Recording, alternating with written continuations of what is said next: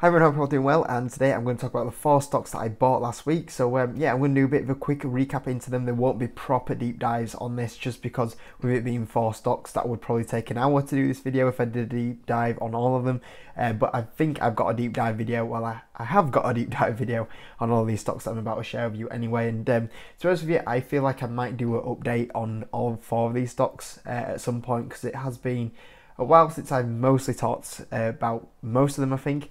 But yeah, hope you enjoyed the video. If you do want to know when buying and selling companies though in real time, make sure you join the Patreon, and also on there I post 2 exclusive videos a week that aren't on YouTube. So yeah, hope it's useful. Getting on to the first stock that I bought last week, a stock that I've not bought for a very long time, which is InMode. So a massive fan of InMode.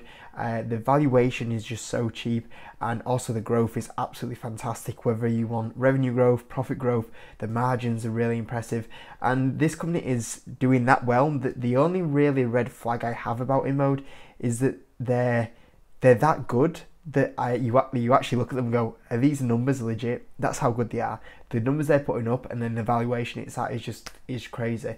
So this company is currently valued at 3.4 billion. It's at a P ratio of 26, which when you look at the growth, which I'll show you in a second, does look extremely cheap. And then when you start running the numbers, forward P's even further than that, 2, 3, 4, 5 years down the line, you're like, wow, this is pretty good going. And I've not bought this one for a very long time. I've not bought this for over, I think, like a year and a half now. And it's just one of those stocks that has been caught up in the silent crash that's going on right now. Mostly, a lot of the stocks that have been caught up in that are non-profit companies, but you've got a company here that is making good amounts of profit that's been caught up in it. And what has basically happened now is you've got a 52-week high of $99, which was around October time, and since then this stock has lost half its value in 3 months. And because I'm seeing such a fantastic company lose half its value in 3 months, I'm like, okay, I'll buy that dip. And like I said, I'm up on this. This is me averaging up a fair amount. I started buying this around summertime of 2020, and I am up on this position a fair amount. But now that I've got this losing half its value, I thought, okay, I got another chance to buy a great company on a great dip. And yeah, I've not bought it for a long time. It used to be my biggest position, and now that I have this opportunity, I'm taking advantage of it. Now, if you guys don't know what InMode do, they basically make equipment that avoids like invasive surgery. So surgery where you might normally have to like be put to sleep to have the surgery done, or you'll have to be cut open to have surgery done. They avoid a lot of that. So obviously a lot of patients at the moment, well, a lot of people in general, I think it's more of a social media trend. I think a lot of people like take good care of their appearance right now, or think about their appearance a lot more and maybe see something they don't like. And when it comes to like having maybe surgery to improve their appearance, many people don't want that. So you have a company here that provides treatments where you don't have to be put to sleep for these treatments, you don't have to be cut open for these treatments, and it's just basically treatments that you would go in for, have them done, and then you would carry on with the rest of your day basically. So I think this is a company that's doing very well and is in an area which I think will do well going forward. Going on to the actual company itself, if we look at the future growth here, you'll see here that historically the revenue increase has been amazing, the profit increase has been absolutely amazing, and going forward it is expected to be a little bit slower than what it has done recently. But InMode do have a history of sandbagging guidance and over-delivering. But even if it doesn't overachieve like it has done previously, the growth rate it's going to be at is very impressive. And financially, health-wise, it's got a very strong balance sheet. It's got no debt on the balance sheet as well. And it's sitting on a very healthy cash balance because obviously when you are as profitable as this company is, if we just go on here, if we just have a look on the so recently their profit margin was 46%. So you look at the amount of free cash they're generating now, that is going to be really interesting in the next kind of few years, because when it pays all this cash, is it going to pay a dividend, is it going to buy back shares, is it going to acquire some companies? It has a lot of choice, and this is what I mean by this is at 26 times earnings, and it's got these profit margins, this growth that's going on. It's crazy. And just on an ownership point of view, like I said earlier, this stock is one of those that you look at and it's too good to be true. But you look at the founder-led company with plenty of skin in the game as well, which is really good. And even though the share price has been on a really good run, surprisingly not sold any shares, which I thought was very interesting. But you can see here the CEO and the chairman hold 12% of the company, and you'll also see one of the the CTO and the director owns 10% stake of the company. So between them, you've got 23% ownership there, which is obviously a really positive thing. So yeah, I could talk about this one all day, but just a quick overlook of InMode.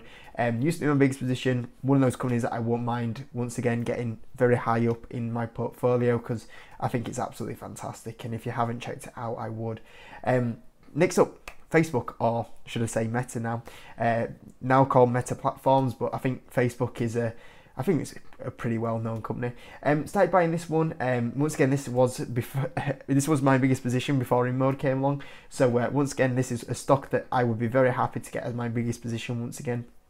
I started buying this one because on the share price point of view, it's not done anything for like a really long time. So if you look here, since the last kind of 6 months, Facebook has been flat. It's not really done anything. And as I look at Facebook and it keeps moving in the right direction and the share price is moving and that valuation's dropping, I thought, okay, it's probably worth picking up a few more shares. And even really since 2021, the stock's only really up 17%-ish. And obviously that's a little bit lagging behind the indexes or the S&P 500 as well. And you look at a platform like Facebook, it nowhere near trades at the valuation of pretty much all the other FANG stocks. You know, it trades down at 23p ratio, and that's obviously not factoring. This grows a lot faster than the likes of like an Apple, for example. So obviously I really like picking this one up. Once again, this is probably one that I won't mind coming. Once again, my biggest position if possible at the right time. I would ideally, I bought some Facebook, but if I can get it below 300, that would be a lot better. Obviously, as you probably know, Facebook owns many platforms out there: Facebook, WhatsApp, Messenger, Instagram, obviously as well. And also, you know, one of the big things that's expanding at the moment is the metaverse, Oculus as well. So going forward, it has, you know, probably very good control over the social media industry. And Facebook is also really good at reinventing itself and moving into the next area. You know, Mark Zuckerberg, everyone tries to paint him in a bit of a bad light, but he's quite an intelligent man, so he knows what he's doing up there anyway. If we go on to what they're expecting to do this year, you'll see they're actually expected to grow 36% this year, which is really good growth. And even going into next year, they're going to grow at 19% growth, which is absolutely fantastic. So, you know, like I said earlier, you know, this is a company that is trading so much lower on a valuation point of view compared to the other FANGs, but has such better growth than them. Well, most of them, obviously, Google's still pretty strong with the YouTube side of it, and obviously Amazon, but you know, the amount of profit they make is still great, and but the valuation difference is huge. So yeah, I don't mind picking a few shares in Facebook up at the moment for sure. And the other stock that I bought was DraftKings, of course. So this is now my new biggest position. Well, it's not my new biggest position. It's been my biggest position for a while now. Anyway, it overtook InMode, I believe, and then obviously it was Facebook before. So obviously with it being my biggest position, I've got a lot of high conviction in DraftKings over the next few years. I think obviously I've talked about it so much on the channel, so I won't talk about it too long.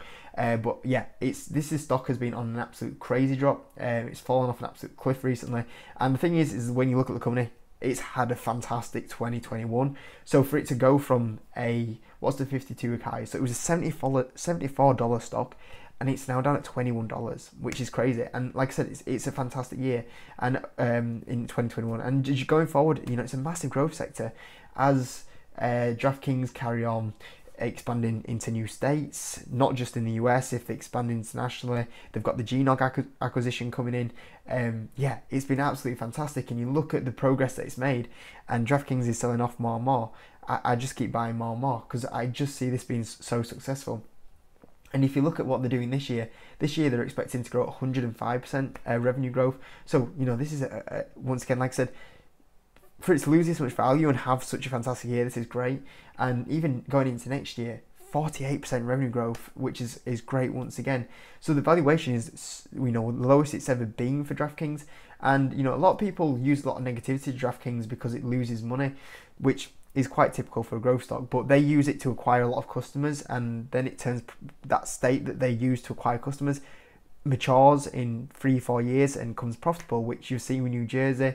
A few of the other states that are starting to mature now are starting to show the signs of that. So it gets criticised quite a bit for being unprofitable and losing a fair bit of money, but if you look at the financials, you and not actually like do a lot of research in the company, you won't realise that actually this has a very good path to profitability here, which is great. And the fourth stock, which once again I won't talk about too much because I made a video on it last week, I think it was, which was Beyond Meat. I bought a bit more Beyond Meat because it's just absolutely sold off. You know, caught up in the growth stock sell-off right now, and I wasn't really planning on buying too much more Beyond Meat because I'm quite happy with my position size.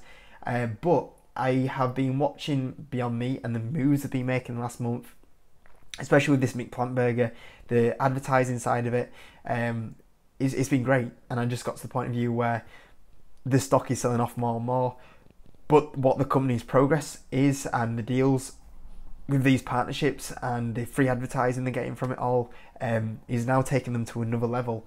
So yeah, I thought, you know what, I'll just pick a bit more Beyond Meat up because I've just been really impressed with what the company's doing at the moment and the moves it's making. So not much more I'm going to say than on that one, really. A bit of a short one on that one, just because I've talked about it so much anyway. So yeah, hope you enjoyed me talk about these 4 stocks that I bought. Let me know what you've been buying in the comment section. There's a lot out there to buy at the moment for sure. So I'm sure we'll see a few people saying a few stocks and a variety of stocks as well. So yeah, hope you enjoyed it anyway. If you could hit the like button if you're new, subscribe, and I'll see you next video.